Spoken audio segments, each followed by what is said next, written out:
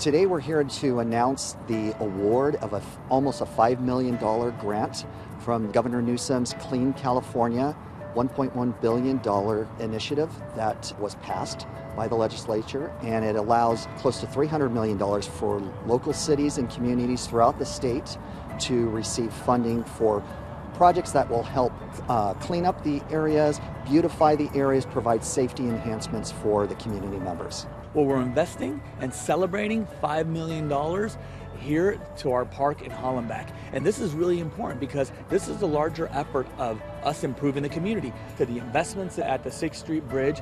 And now here, right in the center of our community, we're going to be investing close to $5 million to do the sidewalk improvements, to do the lights that have never existed, and to help green up our space from grass to trees to the asphalt here. So our kids and our community will have a place to run where it's safe, just enjoy themselves. I mean, this is a game changer for our neighborhoods.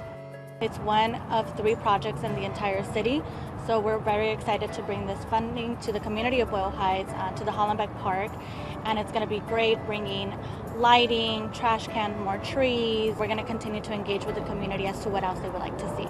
We have to deal with the pollution from the cars, from the freeways. We need parks and green space to counter that pollution so that we can have a healthier community. This is one of the many grants that are coming to the City of Los Angeles as well as the County of Los Angeles. We were able to secure close to $70 million for 25 communities here in Los Angeles County, and Boyle Heights is one of those communities. We're excited. This is the first one we're announcing, and we're excited that Boyle Heights will be getting this funding.